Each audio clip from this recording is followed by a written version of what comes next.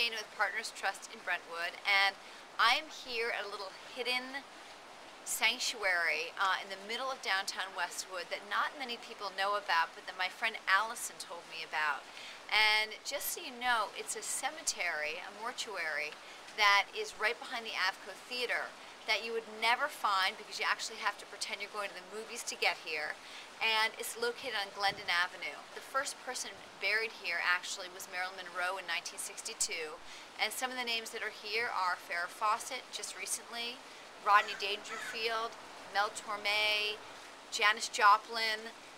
The names and the list go on, and it's really a beautiful place, and a place that's just in the middle of the city. As you see behind me, you see the Wilshire Corridor. So we are just in the middle of the city, right near the 405, right near the Westwood Village, and we're going to take a look around and go take a peek.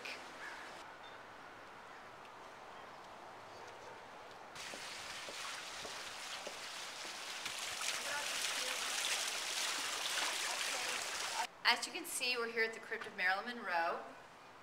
Note the lipstick marks. She was buried here in 1962, and the person that arranged for the burial was Joe DiMaggio.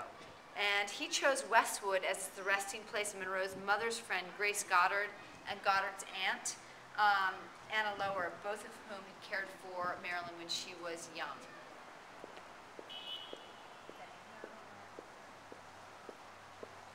Also buried here is the famous composer Mel Torme, as you can see.